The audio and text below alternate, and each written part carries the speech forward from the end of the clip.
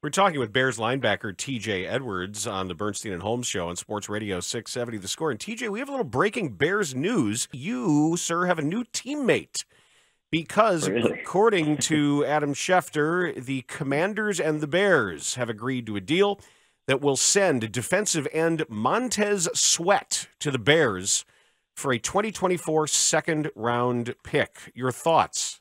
That's a hell of a player. No, I'm looking at it right now. So yeah, that's the first time I heard of that. But I mean, hell yeah, no, that's big time, no doubt.